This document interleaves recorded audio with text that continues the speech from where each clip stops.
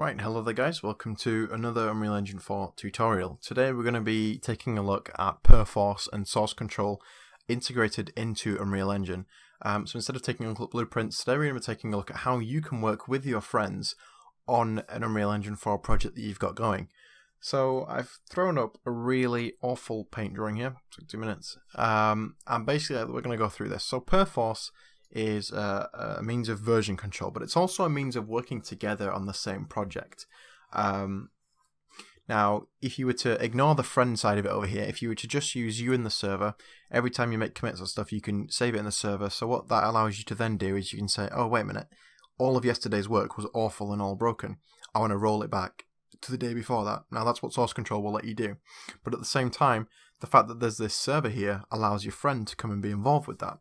So what we're going to do is take a minute here and just imagine that this on the left here is me, this is my computer, and on the right of here this is my friend's computer, and we're both working on the same Unreal Engine 4 project.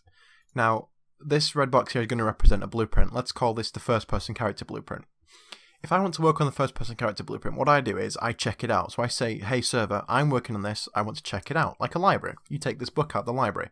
So, oh, wrong side. So I check it out, and that basically then says to this guy, so when he says, I want to work on this, it says, hey server, can I check it out? And the server says, actually no you can't, because it's already been checked out by him. There's only one of each book. So it locks him from editing it. He can still edit it, but don't force it to edit. You know, just accept that someone else is working on it, work on something else in the meantime. So this is locked out. Now let's say he adds 3 lines of code in here, or 3 blueprints, whatever, and he says, okay server, I'm finished with it now, I'm going to check it back in. So back up there, that arrow up there, heading back in. So now this friend, he sees a little exclamation mark up here in the top right corner. We'll get to that later. And he basically goes, okay server, refresh, is it checked in now? And the server goes, actually yeah, look, it's here now. So then he checks it out, but before he can check it out, he has to sync it. Because at the minute, these 3 lines of code are up here in the server. You know, it's checked back in with the new 3 lines added. So before he can open this and start editing it, he has to sync that particular blueprint there. So from the server, we'll come down with those 3 lines of code, and they'll be in there, and he can now go ahead and happily edit that. Just delete that. So he can now go ahead and edit that. But to edit, he'd have to check it out. So basically, the person on the left couldn't edit it at the same time. So that's basically what we're going to be setting up, and it's a really fantastic method, a really great way of working together with your friends on any Unreal Engine 4 project. And the fact that it's all integrated into the system itself is really phenomenal. So this video is going to be a bit of an introduction and a setting up of the server side of it. Now, you'll notice here that this server actually appears to be separate from my computer or my friend's computer. Now, it can be, or it can also be on your computer. In these couple of videos, I'm going to go ahead and cover a couple of things. First, we're going to get a server set up. We're going to connect to it locally on our local PC. We're going to connect to it from another computer on the same network, and then I'm going to show you how to open it up so that we can connect to it from any network anywhere in the world, basically. So yeah, so we've got the theory there. Well, the other thing I was going to add is this server is actually only a service. It's just a Microsoft, it's just a Windows service. So what could be the case is that actually this on the left is my computer and this is my friend's computer. I'm running the server at the same time as doing my own work here. Now, it really won't affect your performance that much. At home, what I have is my setup is I have a 1 GHz, 1 gig of RAM, old laptop that I found under the stairs. It's running Windows Vista. It's an absolutely useless machine, but it makes a great Perforce server. Now, by extending the storage in it, so I've put like a 50 gig hard drive in there, which is actually all I really need in there at the minute. With a 50 gig hard drive, 1 gig of RAM, 1 GHz, Perforce runs perfectly fine.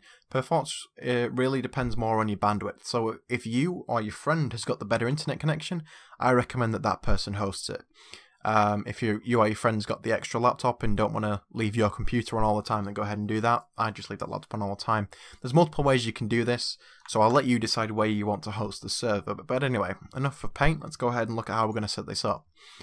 So this link here will be in the description, perforce.com/downloads/helix.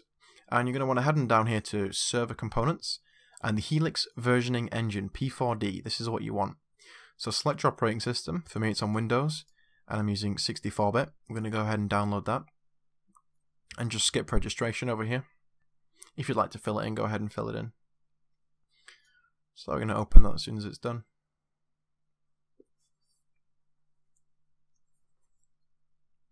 Got to keep an eye on the time actually. Okay, so you could install this, but personally I don't install the command line. I've not actually ever used it. I just want the top section here, the P4D. So I'm going to go ahead and hit next. Port number. Now this is important. Leave this as 1666 unless you know for certain you have something else on your network running on that port. Leave this as 1666. If you don't have something else running on that port, leave it as 1666. If you do, change it to something else. But you need to remember this port number basically. So 1666 over here. So we're going to go ahead and hit start and let that install. And now take note of this here. Now the client applications connection for this server. Now that's my computer name, desktop-T41N2LO, and then colon, and then the port number that we set up earlier. So I'm going to go ahead and I'm going to make a note of that. I'm just going to put it up in here. It's desktop-T4N. Was it T4N? T41N2LO. T41N2LO. And then it was colon 1666. So we'll just leave that up there. It's not going to connect to anything, but whatever. It's there as a note now. I can close this. Okay, so cool. We've finished that. Now what?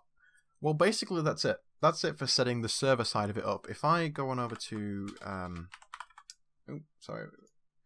the administrative tools. Just bring that up. So if you just press start administrative tools and then services, inside here, you will see that we actually have a new service, if I can find it, P for Perforce, yeah, the versioning engine manages blah, blah, blah, blah, blah, and it's running. So that's the server. That's all it is. It's running in the background. Nothing to it. That's it. That's how you set up the server. In the next, I'll stop this video here, cut them down, break them up basically. In the next video, we're going to be taking a look at getting, what we're going to be looking at. We're going to be looking at the client side, so what the client has to do. The video after that, we'll take a look at Unreal Engine 4 and syncing it up into there. Then we'll take a look at setting the server up to basically be online so that your friend can access it if he's not in your house on the same network. So I'll leave that here for this video, guys. Hope it's been informative about what we're actually doing. I hope you managed to get the server set up just fine.